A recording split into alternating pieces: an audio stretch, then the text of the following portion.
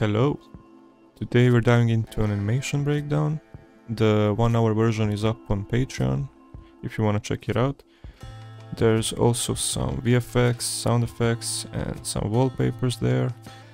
And I also added a coaching tier. So yeah, thank you for watching and let's get straight to work. First things first, we open up Photoshop and pick the shot we want to animate. Once we've chosen the right frame, we use the pen tool to carefully cut out each character and separating them from the background. I recommend using pen tool since it gives the best and most precise results, at least for me personally. After we cut out the characters for the background, we move on to the next step. And the next step is cutting out the body parts into different layers.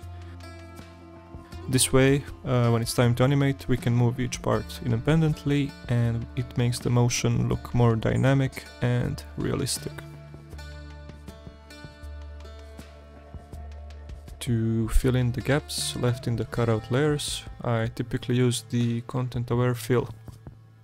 And feel free to experiment with the settings to find what works best for your specific shot. And if you need a tutorial for something specific, I also offer that on my Patreon. I've done tutorials on 3D camera effects, aura effects and other fundamental tutorials.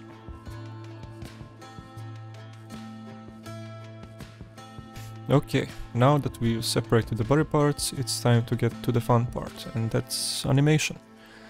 This is where we bring our characters to life and really start to see our hard work pay off.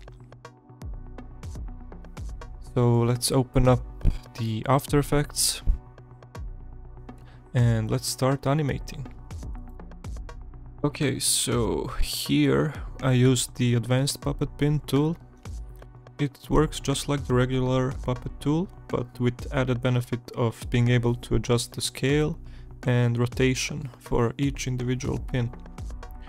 And this gives us more flexibility and more options for creating dynamic movements.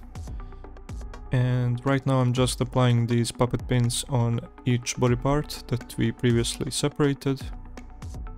I think it's really important to have a vision for the shot and visualize how it's going to move before you start animating. The characters in Baki manga are usually drawn in motion already, so that helps me a lot. Right now I'm adding beziers and adjusting the graphs to make the movement smoother, which gives me a better control over the speed. It takes a lot of time to find the sweet spot, but it's worth it for the final result. I've also been considering streaming the process and sharing more behind the scenes content, but I might be a bit too shy for that right now, so let me know if you'd like me to do that.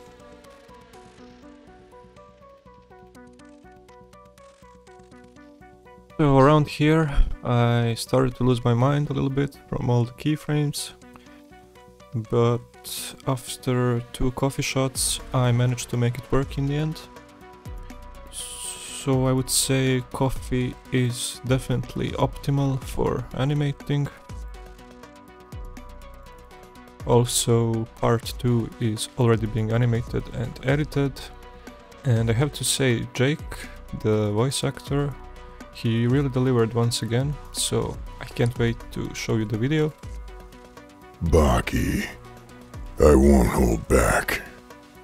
Alright, I've skipped over some details of the animating part since the full video is available on Patreon.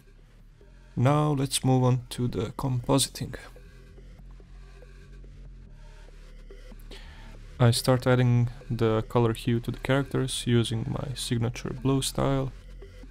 I know I should probably change it up soon, but I just really love the blue color.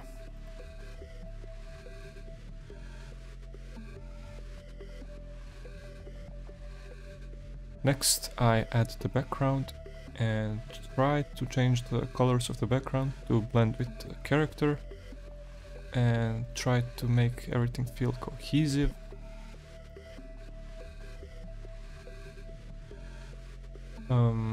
I tried to make the scene feel more united, like the character is actually there, with adding elements like shadows, smoke and lighting, as you'll see soon.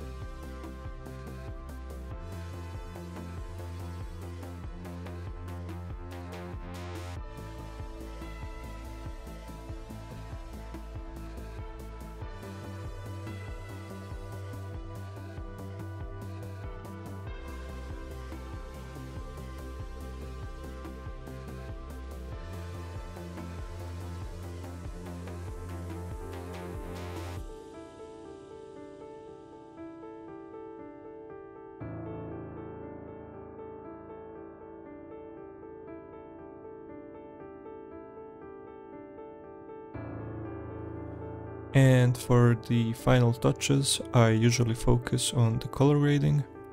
This step is essential as it enhances the overall mood of the scene and ensuring that the colors work together. It helps to emphasize the atmosphere I want to convey, whenever it's vibrant, energetic, or something more subdued or dramatic. Proper color grading can really make a difference in how the audience perceives the animation.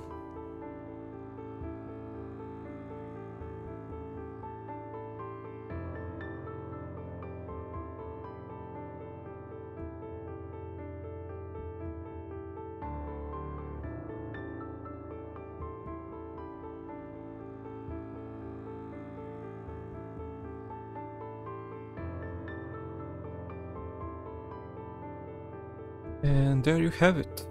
After this I usually move on to the sound effects, which can take a lot of time.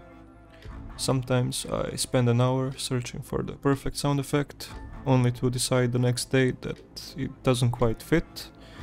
But that's okay, it's all part of the process.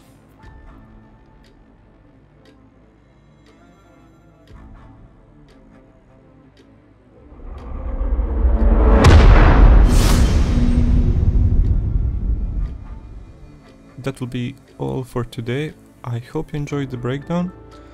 I didn't quite reveal all the secret sauce I used, but you can find those details in the uncut 1-hour version for those who want to dive deeper into the process.